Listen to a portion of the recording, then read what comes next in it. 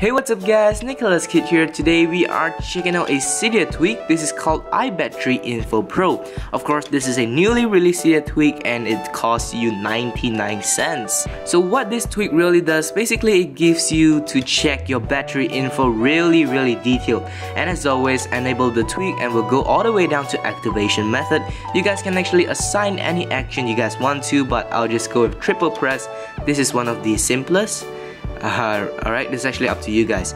So we'll just triple press right here and boom. So the information of your battery pops up and it's really detailed. Check it out.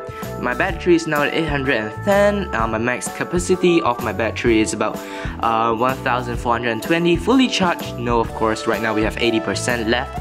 And charging cycles 981.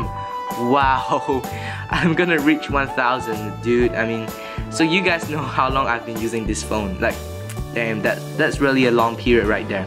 So yep, and yeah, so that's about it. We of course have our serial number as well. That's not really important to you guys. Well, I'm not really that sure. And of course, we got the battery data, the cable info under advanced informations. Well, the battery data, basically, it's actually really identical to what you see right here. So yep, it's almost the same. We just have a little bit of information added right there. Update time, temperature. Yep, we got temperature as well. Wow, this is amazing.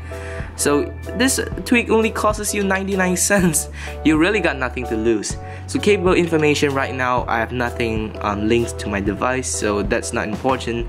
So we got the amperage description, family code, and of course watts, so you can actually see how fast you're actually charging your device.